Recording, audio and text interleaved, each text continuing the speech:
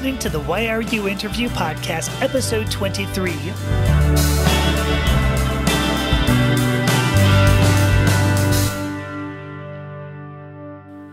Hi, kitty cats. I am Amethysta Herrick, your hostess for Why Are You, an interview podcast about identity. In our last show, we met an artist whose art permeates her sense of life. In this episode, we meet Morgaine, whose love of words and history contribute to seeing modern life as just another phase of humanity, one with problems similar to those in the Iliad. This content is brought to you by subscribers of the Purple Paw Publications website, Gender Identity Today. If you are already a subscriber, thank you very much. If you would like to support shows just like this one, as well as my writing and the writing of Gender Identity Today contributors, please consider subscribing using links you're going to find in the show notes. I hope you enjoy this interview with Morgaine. Okay, and today I am joined by Morgaine. First of all, Morgaine, thank you so much for taking the time to talk to me about Why Are You? Absolutely. I'm really excited to be here. Wait until the end of the recording and I'll ask you again, whether that's all right. really true. So, unlike everybody else I know, I do not know you through Medium. You are not a writer. Instead, I know you through a women's network we both are members of, called Dreamers and Doers. I can stick a link in the show notes, because why not? A little bit of a, pumping up. But one of the things I know that you and I talked about early on, first of all, was some etymology, which is fun. I like that. Mm-hmm. But I know you have a background in history, in Mediterranean history. For the rest of Americans, not me. Can you remind us what countries like Mediterranean history would cover, what you would have studied in school? Absolutely, yeah. So I went to one of those Hippie-Dippy colleges where you can design your own major. Cool. So, okay. So I picked ancient Mediterranean history. And what I was looking at was mainly the East Mediterranean during the Iron Age. And so the reason I chose that is because there is a ton of trade happening between Egypt, Cyprus, the Levant, Turkey, Greece, and then all of the countries that sort of were having trade routes that went through those countries. Sure. And so there was a lot of different ideas and goods being transferred sort of all over that region, right? And then the civilizations that are sort of on the edges of those countries also transporting goods through, right? So Mesopotamia having, goods coming through the Levant, through the Mediterranean and over to Greece, for example. Okay. So why the Iron Age? Why in particular the Iron Age? It seems like, for what it's worth, not being much of a history person, like the Bronze Age was a big moment of, oh my gosh, look at all these things we could do. Like the Iron Age was, hey, we can stab each other much more effectively with this. We can sharpen it much better, but... Totally. So I actually do love the Bronze Age a little bit better. Okay. But when I was doing my studies and my thesis, there's a Dark Ages in the Bronze Age where we don't have a lot of information. I actually just watched an HBO documentary that was fantastic that went into this. And I think a lot of scholarship has come out in the last several years that's opened up and made more clear what was going on during that period. But when I was in college, I just didn't have the resources available to me to really do anything substantive with the Bronze Age that hadn't really been covered already. What introduced me to thinking about doing this studies was I've always been fascinated by the Trojan War and Trojan history, and that's an area that's been studied a lot. And so as I was thinking about what to do with my thesis, I was like, well, I don't really want to do just like the same thing everybody else has done about Troy. And so it's sort of, you know, if I could go back, I would completely redo my entire thesis and what I focused on. But, why? Wait, what did you focus on then? Was it the Trojan War? No, so I didn't. What I ended up focusing on was there was a lot of scholarship between like the 60s and 80s that came out that said that the Mesopotamian goddess Ishtar, the Phoenician goddess Astarte, and the Greek goddess Aphrodite are cognates, are basically the same goddess, just slap a new name on her. And so what my thesis ended up being was sort of looking at the scholarship that said that, saying, do we have enough evidence to even claim this? And we don't. And the reason that the Eastern Mediterranean during the Iron Age came in is because Cyprus was a very large trade port during this period. And so that's where you had ideas being crossed. It's considered the birthplace of Aphrodite, is in Paphos in Cyprus. And so there's a lot of material culture left over around Aphrodite, which we have the most material culture for, and then sort of looking back at what other material culture and what other writings do we have that can make that connection and claim. Right.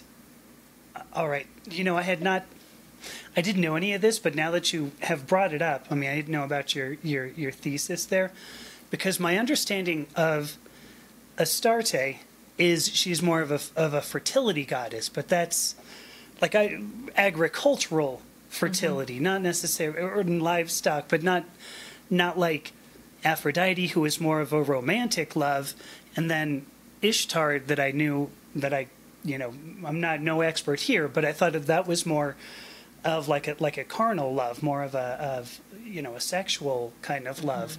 Am I getting any of this correct? Or I mean, you're nodding, which makes me think maybe I'm not way off, but yeah. So you're getting at like the original question that made me look into this was because Ishtar is both a goddess of war and a goddess of carnal love, of sex, of intimacy. And so you had this scholarship that was saying all three of these goddesses have these both of these attributes. And I originally had wanted it to look into like, why are both of these attributes, represented by the same goddess? But you are getting at sort of what that scholarship missed is that the evidence for so Astarte, particularly when you get into her mentions in Egypt, when she's written about in Egypt, it is a lot more of a warfaring goddess there. And that and if I'm remembering this correctly, I don't actually do anything with this knowledge anymore, so I've forgotten probably more than I remember, but that Astarte, there's more iconography and more material remains to say that she had higher warfaring attributes than Aphrodite.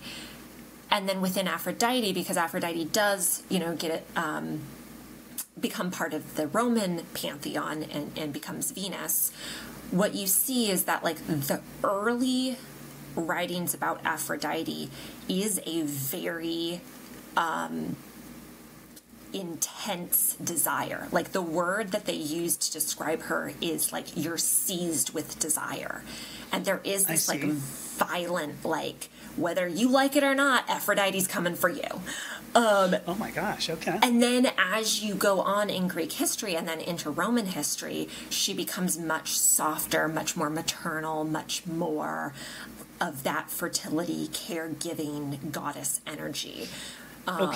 And so and then, like I mentioned with that Ishtar, you know, she had strong material culture for both being a goddess of war and a goddess of love and desire and like that carnal edge. And so what you really see more is just like through the time periods that like seized with desire side of it goes away and becomes much more fertility, like lovey-dovey, and it gets rewritten as just like, oh, they're all fertility goddesses. Okay, interesting. Yeah. That all three goddesses would be related both to ideas of birth and death is not a surprise. I mean, given, you know, divine feminine having to do with creation, I mean, you know, completion, not a surprise, but thank you. This is scholarship I never knew. Yeah, absolutely. It's fun for me to talk about. Yeah, and I think we could probably go on forever. And I was considering doing that, just going, you know what, I have a bunch of questions, but like chuck them out. That's no fun. But there was a question that I thought that I wanted to ask, because I've known people who have done history, and so I mean, especially like Iron Age. When you look back to like Iron Age type stuff, there was a lot of very formational,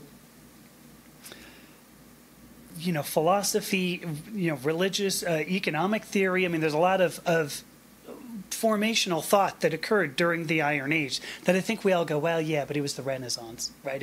We became intelligent about the time of the Renaissance, despite the fact that we learned how to smelt ore and make steel. But you know, beside the point, I guess. So, but what I was going to ask you, I've known other history majors, and you know, it's an interesting question. Like, why would you want to study history? Does this change your current perspective on like issues today? Yeah.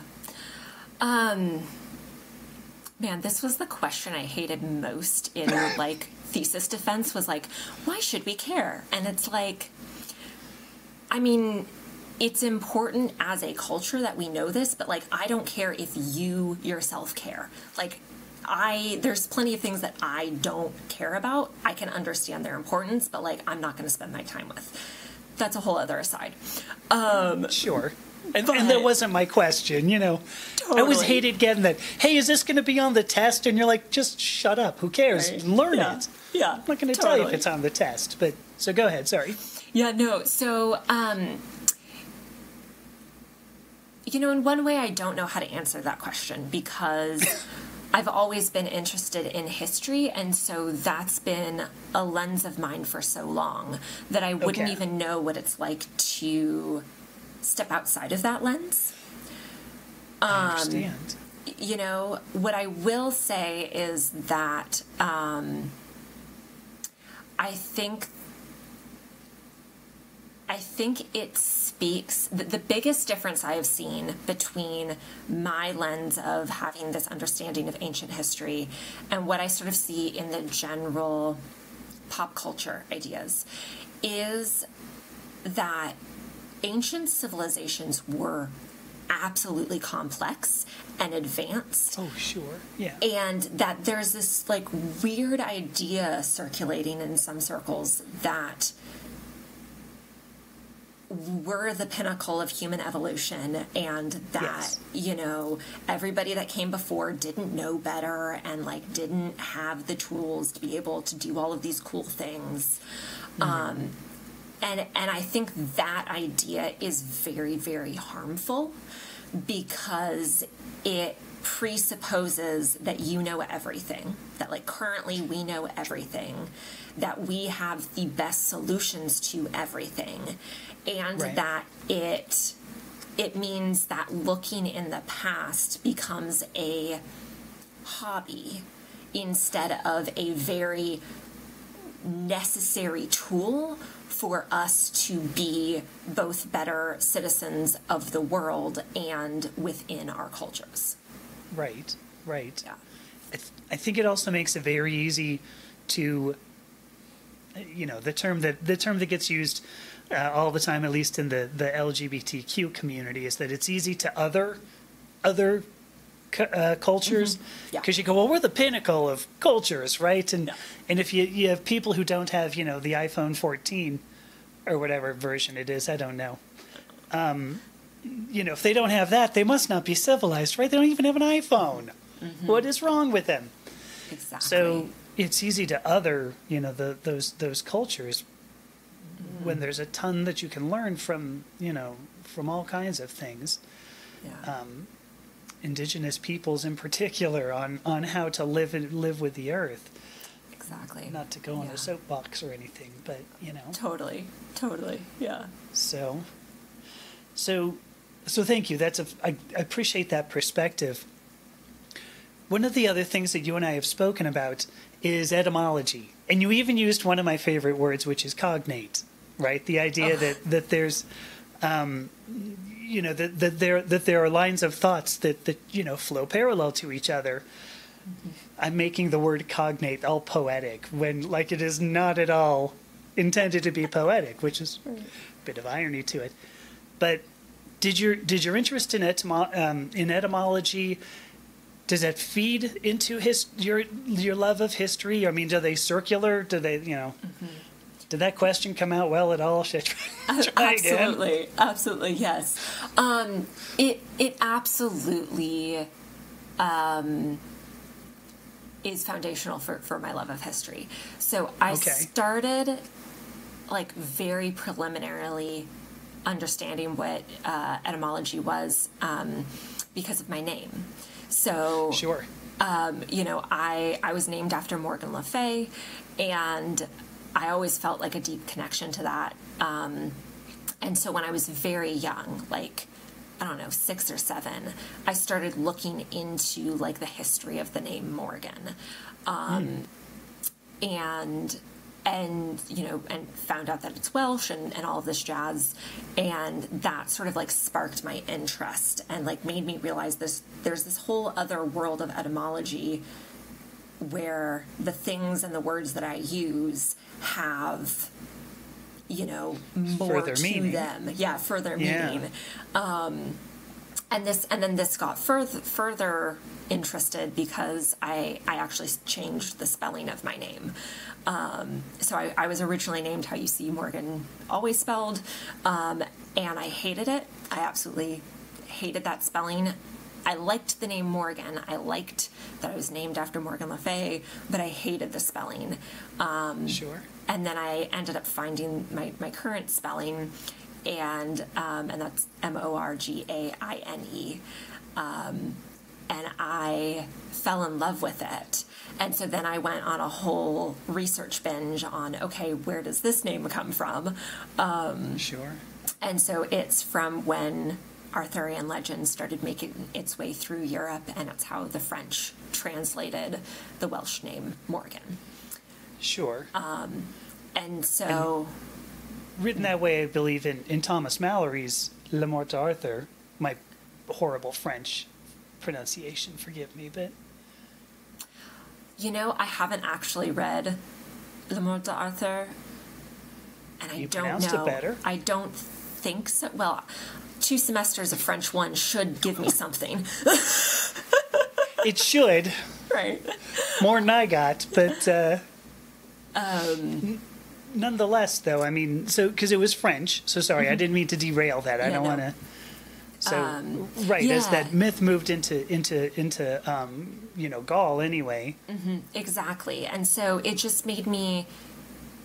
I always felt this connection to history because of my name, and then that sort of bloomed, and because I had the introduction to etymology through my name, then I started, you know, getting more interested in etymology. My mother loves etymology, and so we always use the OED, the Oxford English Dictionary, because it has all of the etymology. And so that just became sort of one of the things that's sort of a side little interest of, like, how does this all relate? Right. Do you have a favorite word? I just pulled this out of the air. Do you have a favorite word, though? I do. One of my favorite words is atavistic. Atavistic. That's a good one. Atavistic. Yes. Yes. Can you tell me why? What is the etymology right. for that? Really? Okay. Yeah. It's just it has nothing to do with the etymology. I just really like the imagery that it pulls up, and it's like how it looks is good. Sure. And this is probably a good place for me to say that I'm dyslexic, and so spelling has always been very difficult for me, and I have a very interesting relationship to words, I think sometimes, and so there's just something about the word atavistic that just makes my soul happy. Sure. I'm thinking of it in cursive too, and going from the A to the V to the I would be. This sounds like I'm about to break into song there, but going from the A to the AVI, like that would be hard to do. All those connections in cursive would be hard. Mm-hmm. Yeah. Sorry, I just started writing in cursive again for like the first time in 30 years, so more than that. Oh man. So kudos. Things that I'm thinking about, yeah. There was actually a purpose for it that I won't go into, but yeah, relearning cursive is that was a chore, but but I like that. So you like the way it sounds, you like the way you like the way it looks. Mm-hmm. For some reason, I'm going to throw this out here. We're going to lose like half the listeners with this. I always like the word merge. Oh. Merge. Okay. It just kind of it falls out of your mouth. You go, well, merge. And if you say it, you can see two things coming together. They merge. Mm-hmm. Mm-hmm. Yeah, it is very self-descriptive in a way. Yeah. Almost onomatopoeic. Right. But not really. Okay, so now everybody who didn't like etymology, you can come back in. Yeah. Come back in. Okay, cool. All right. I'm going to tell you. So you had mentioned to me before that you had been your parents, I guess, were Arthur Myth fans. Did they like that or? My mom in particular really liked specifically the Mists of Avalon by Marion Zimmer Bradley. Yes, you know, and very and familiar in with that. Mists of Avalon, they spell Morgan the way that my name is spelled. Yes, right, because the Welsh, right. Mm-hmm. We talked a little bit about that in terms of the Irish and the Welsh spellings of it, but so I just mentioned to you I do really love the Mists of Avalon. I'm also a huge Arthur myth like buff. Mm-hmm. I got a couple of books behind me here about the Arthur myth. Just a couple, like 8. So I wanted to delve into any of the Fave stuff because that's just what I do. Because I want to pretend if you were like a magical, like you're magic, you're Morgaine Le Fay and you're magical, but you're a historian, and I'm curious, can you stick yourself into history? Can we write a little historical fiction, sorta? You okay with that? Oh man, I'm intrigued. I'll walk you through it. Okay. Yeah, I'll walk you through it. All right, I might need some hand holding, but yeah, I'm down. Let's try this. No, believe me, it won't be a big deal. So imagine, and then I would love, gosh, even especially if you do like Iron Age Mediterranean, if you could live the life of some historical figure, particularly if it could be what you've studied. So first off, who would that be? Oh man. You'd think that I would have this already down. Not really. So there's no, as far as I know, there's no strong historical evidence to say anyone from the Iliad actually ever existed.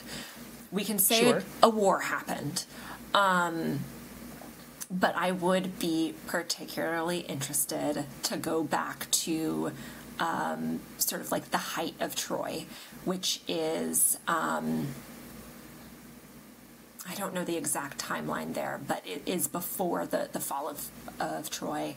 And I would love to be just some person during the height of Troy.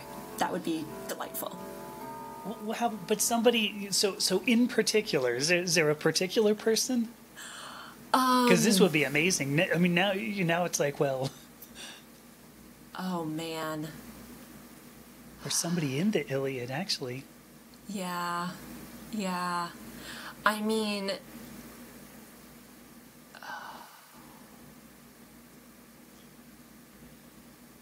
You should be like Hector. Right, yeah. Hector, I mean, I've had a soft spot for Achilles.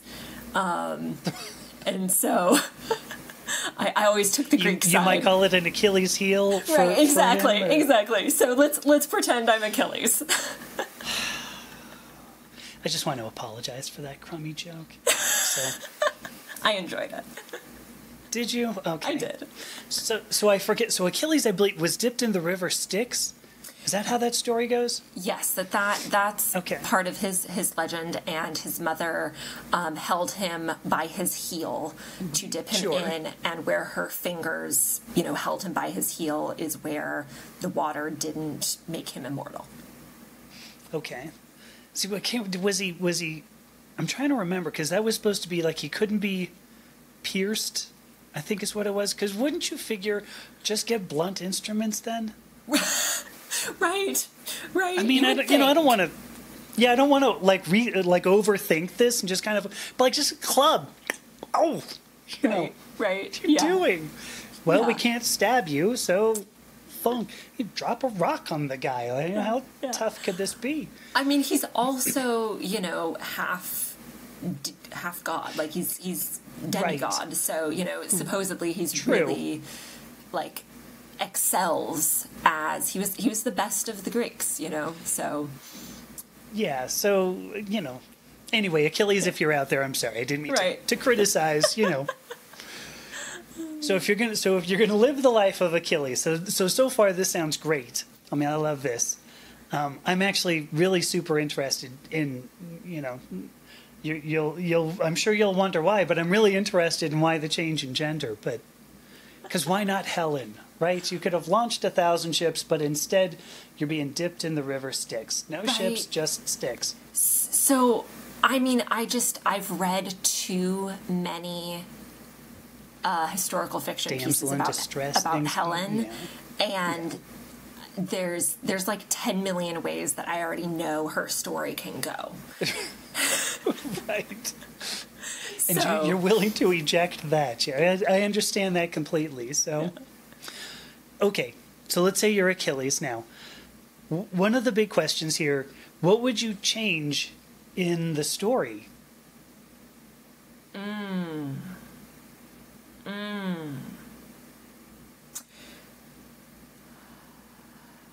that's a great question.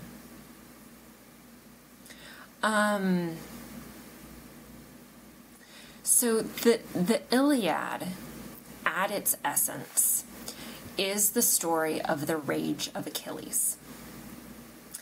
And it's the story of his rage because of a breach in trust between him and Agamemnon, his commander.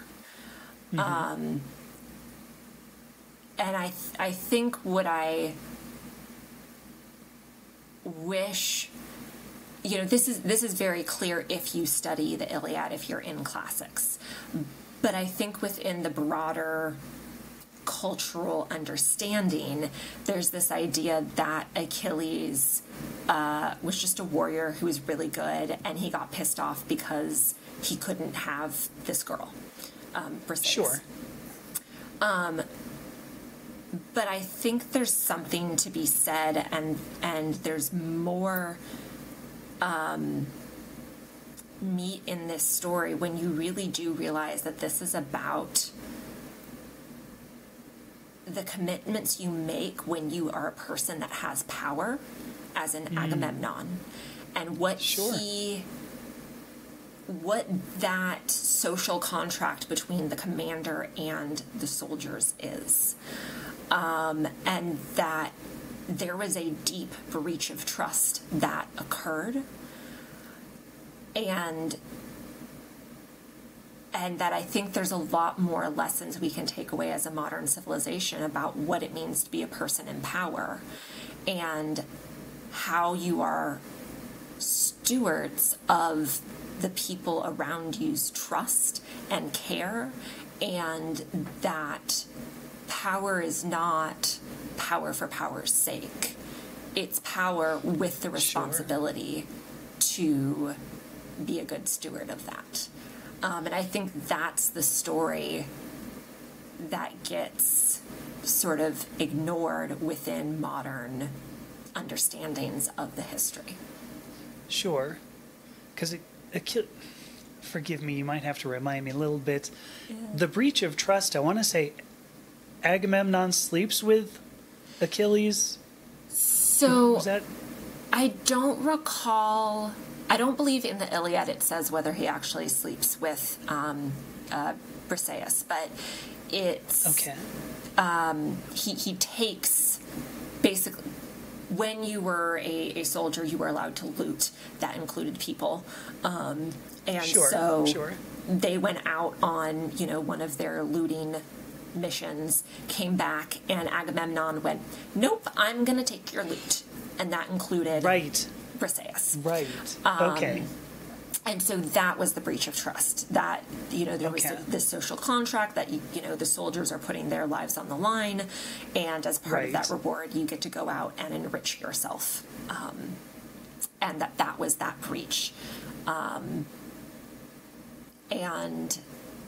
so all of that together, it's more the taking of it, and I don't believe that we know for sure if he actually sleeps with her. No. But I remember that, though. Yeah, that it ends. It's almost like a. I hate to use this phrase, but it's almost like stealing property. I hate to use that phrase because it was a woman, and that's kind of disgusting. But because Achilles, if I remember, Achilles goes home, or he's not going to fight, right? I mean, he ends up going, "No, I'm not going to fight for you guys. Screw you." Yeah. So he stays, but he stops fighting. And he says, "You broke your part of the agreement. Yes, there is no reason for me to uphold my side of this agreement." And so he stops, and all of the Myrmidons, which are his soldiers, they stop fighting as well. And that starts turning the tides. They were a very elite group of soldiers, and so the Trojans start making more headway and start pushing the Greeks back and start beating them. So if you were going to change this story, then would it be for Achilles not ultimately to fight again, but to hold Agamemnon responsible for his breach of trust? Oh, that's a great question. I don't know that I would change his story. I think that there's this beautiful dichotomy within him. Because he stops, and the reason that he starts fighting again is because his beloved friend, maybe partner, dies, and that heartbreak stirs him into a just fighting rage. He literally fights a river god and wins, and I think that there's absolute beauty in that, and also this is not in the Iliad, but in some of the fragmentary mythos we have from other writings, is that before he ever goes to Troy, his mother tells him, you can either go to Troy and your name will be known throughout all of history, but you'll never come home. or you can stay here, you can have a peaceful life, you can live a long age full of, a lovely family, and your children will remember you, your grandchildren will remember you, but after that, you won't be remembered. Yeah. And he makes that choice to, go and fight knowing that he's not going to return. And so I think the choice would then be not to go and fight. Like if I were Achilles and changing his story, that would be the choice. And you would choose to stay home, you're saying? I don't think so. I think I would still go and fight, but if I was changing his story, that would be the decision point, that fulcrum. Okay. And there's not much more story there. If I was living it, like, cool, I'd enjoy my life, but then we wouldn't be having this conversation. True. I don't know. I love that part of the story because it seems like a lot of what we love to do, just as humans, is we go, well, I want to be famous, and I'm okay with being famous for like a stupid thing. Mm-hmm. I'm okay with being famous just for being famous. There's a lot of, celebrity is really the wrong term because it implies that we celebrate them in some way. Yeah. And there's some people I'm like, yeah, I wouldn't celebrate you. But whoever you are, I'm not going to tell you. But, shoot, where was I going? Oh, but, we want this glory, right? And we'll go, well, I'm okay with, like, dying as long as I, what was that James Dean quote? Live fast, die young, and leave a beautiful corpse. Yeah. Is that how that goes? Something like that? Yeah. We love that story. Mm-hmm. We don't love the story of somebody who's like 90 years old who's able to remember, a lifetime of gaining wisdom despite not being, very glorious. Mm-hmm. And I don't know exactly where I was going with that, but just it's interesting that Achilles ends up saying, yeah, well, I'm okay going down in a blaze of glory. Mm-hmm. Yeah. Sound like a Bon Jovi song now. Jeez. I don't know. I don't think I'd want to do that, but maybe I'm wrong. I haven't had that choice. I mean, in my personal life, I wouldn't, I wouldn't make that choice. But also, one of those things is the Iliad was an oral tradition. So this was something, what we have as the written Iliad and Odyssey stems back from, I'm blanking on bards going throughout, all of the Eastern Mediterranean and telling these stories. And part of that is when you don't have writing, that is your history. And so if that's your history, that's also how you're learning about the past. And right. And so yes, there are valuable lessons to be learned, from a 90-year-old who's seen it all, but there's also, particularly when warfare was a much more prevalent part of life, and personal, that having that oral history that tells about fighting and winning wars and being a soldier is very important and relevant for your everyday life and for knowing sort of what happened before. Mm-hmm. Yeah. You shook loose a thought there, because it being an oral tradition.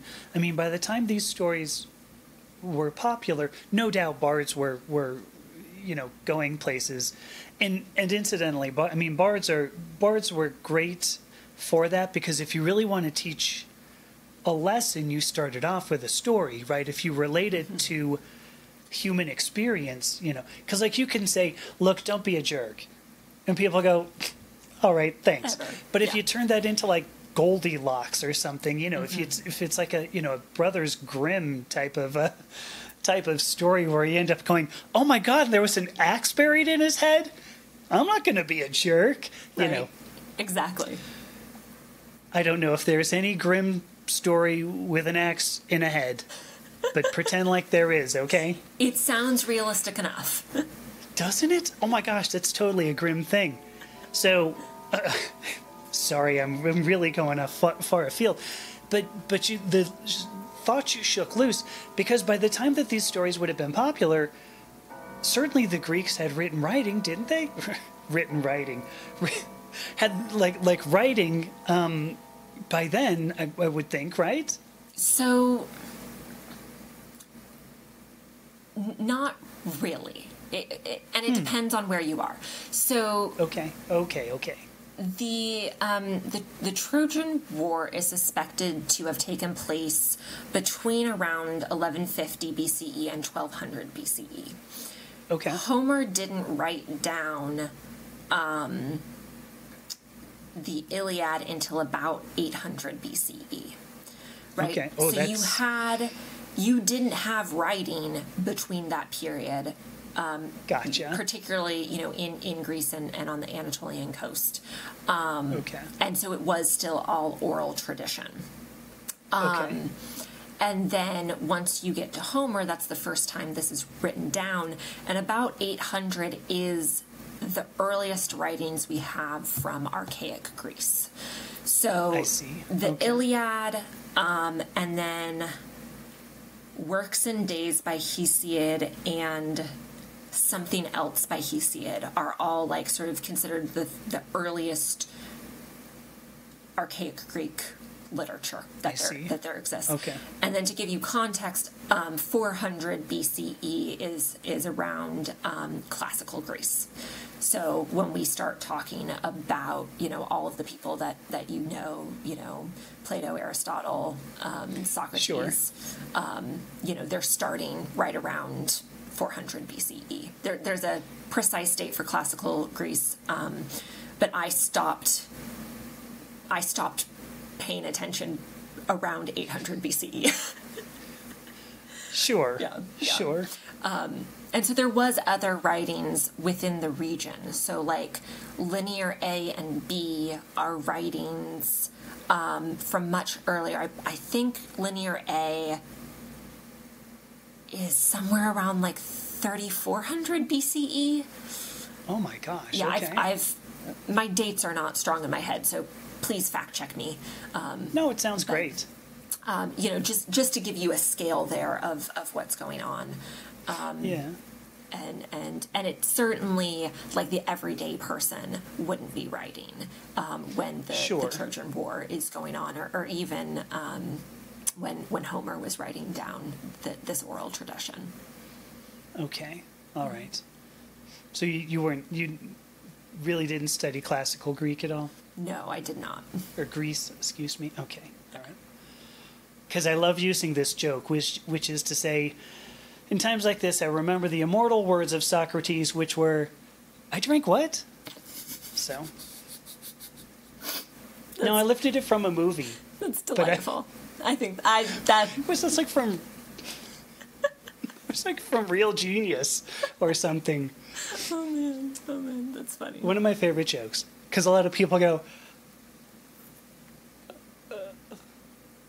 "Gosh, you're making me think," and that sucks. Right. I'm going to go find a celebrity to celebrate. I'm going to go back to Twitter.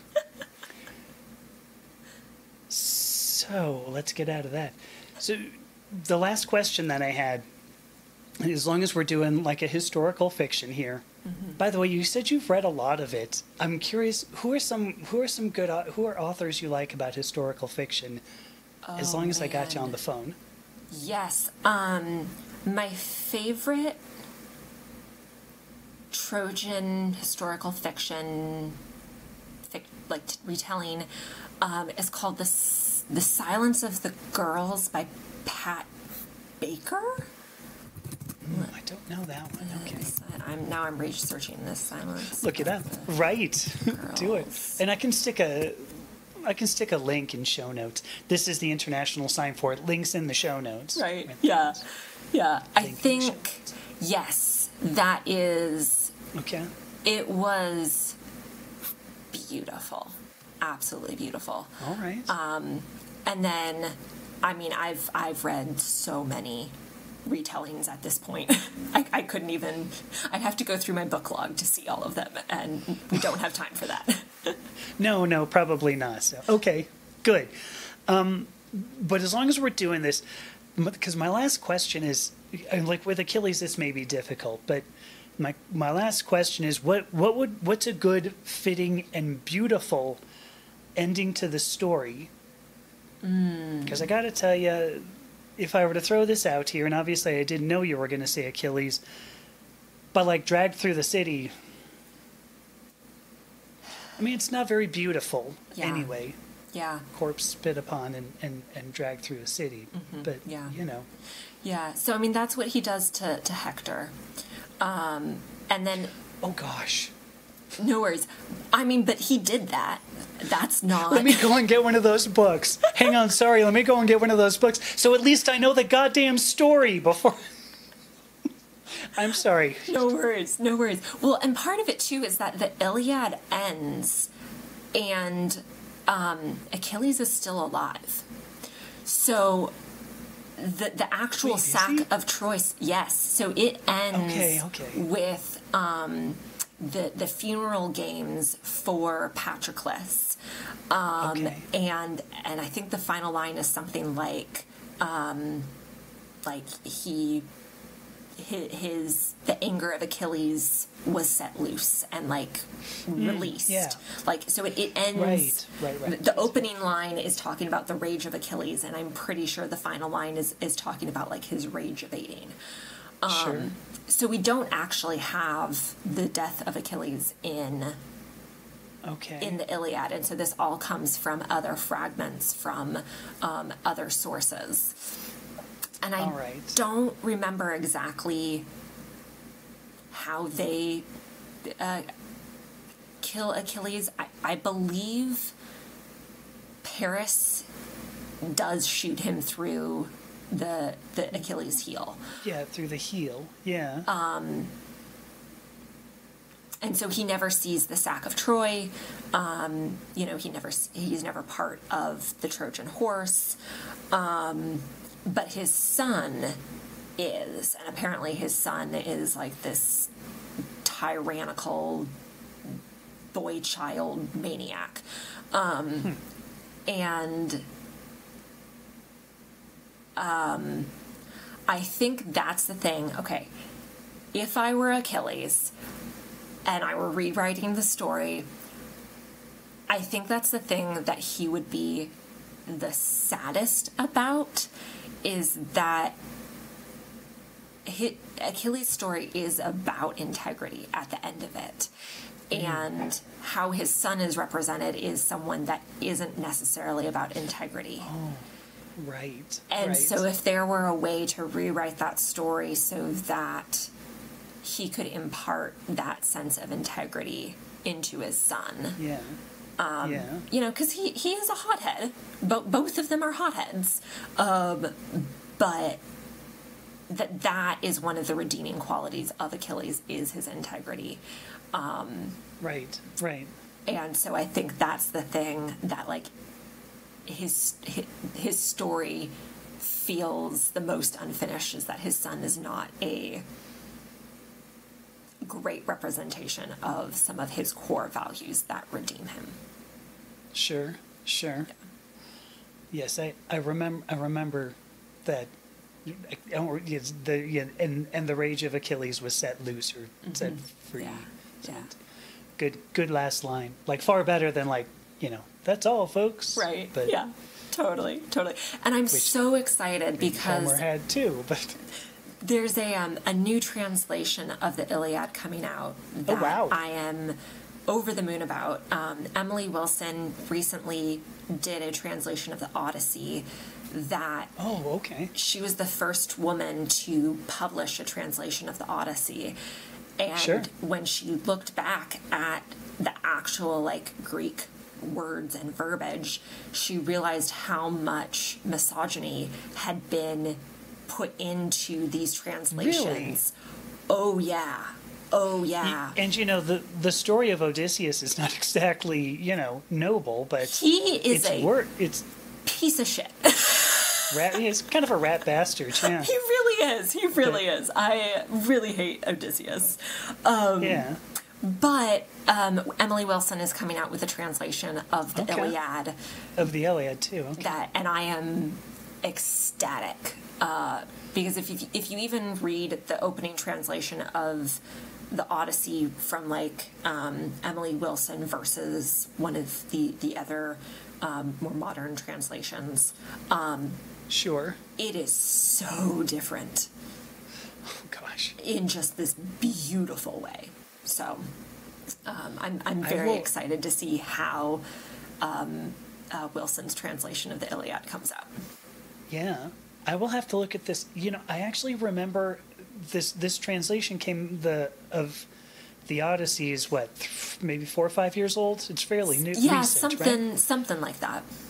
Okay, because I remember hearing about that coming out and intending to read it, and I never picked it up. Because the story, Odysseus is kind of a jackass. That story is great though, because at least what I do is I kind of go, do you realize you keep doing this? If you stop being such a jackass, yeah, maybe bad things would stop happening to you, and you get the flying hell home. Mm-hmm. But no, you have to keep being an idiot. Yeah. Right? Yeah, absolutely. So it's a great. I love the. You know what I said? Merge was one of my favorite. Hubris, I think, is a great word. Yes. The I wrote an article about this actually. The act of hubris and how that leads to a catharsis, because now we think that was very cathartic, and it's like, well, no, that was like a breakthrough in emotion. That's different from what a catharsis, was. Mm-hmm. Where was I going with any of this? Oh, hubris. The Odyssey is one big, huge story of, hey, look. Yes. You want to know how to get to hubris and miss out on catharsis? Mm-hmm. Here's the story. No, and the guide map. Those two concepts of humorous and catharsis are very integral to ancient Greek stories and theater. And so, absolutely, the Iliad, the Odyssey, that is a theme that the ancient Greeks love to hear about. And so it definitely, absolutely plays out like that in the Odyssey. Well, I will have to pick this up. The Emily Wilson translation. Now that I've got your recommendation on it, I will absolutely go get this.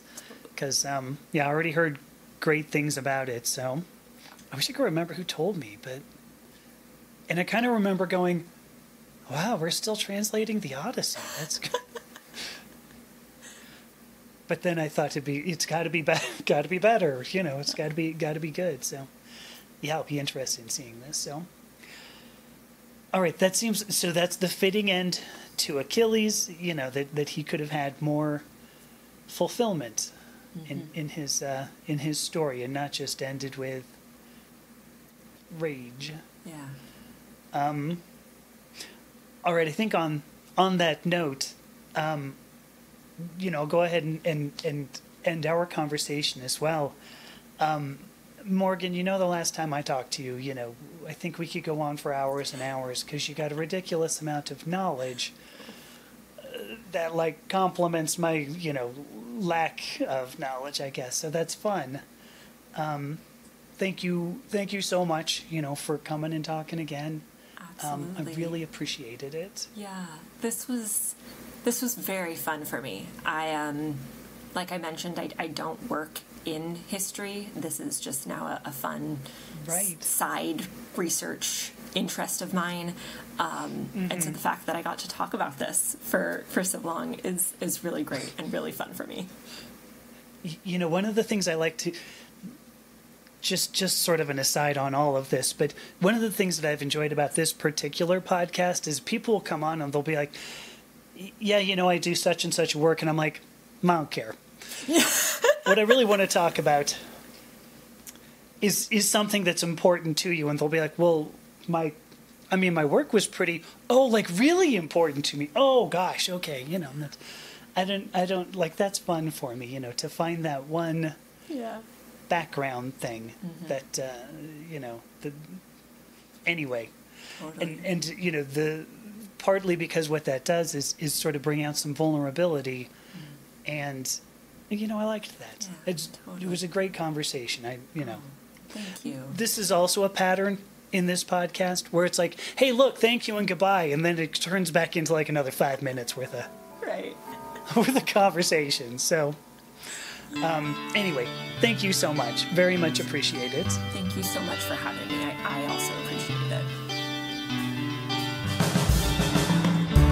In my wildest dreams, I did not expect to discuss goddesses and the Iliad with somebody who actually knows what she's talking about. Thank you, Morgaine. What an amazing time. Well, I hope you enjoyed this episode of Why Are You? If you would like to hear more, please consider subscribing using the links you're going to find in the show notes. And until next time, remember that burning question, why are you?